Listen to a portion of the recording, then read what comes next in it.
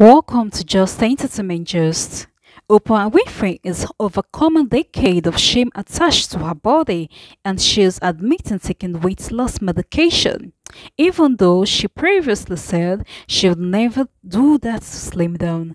After shredding 40 limbs this year, the billionaire TV mogul is done with cruel and insensitive conversations about her appearance, gushing that pharmaceutical assistant has changed her relationship with her figure. Oprah tells people a doctor prescribed the med to her following her Life You Want series, The State of Weight, tapping back in July, where she realized she wasn't to be blamed for being overweight, noting it was more about the brain than willpower. With a new mindset, Oprah says weight loss meds are a healthier alternative for her rather than usuring, and she takes the medical approved drug as and when needed.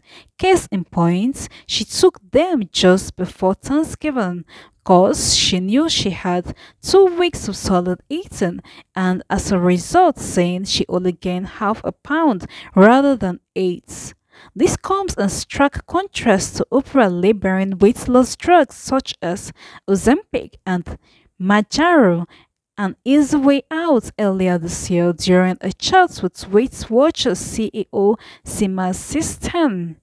She hasn't specified the exact meds she takes, though many health professionals have warned against most of them due to significant side effects. But for Oprah, looks like a much welcome solution to her weight loss. Thanks for watching. Please don't forget to subscribe, like, and click the notification bell.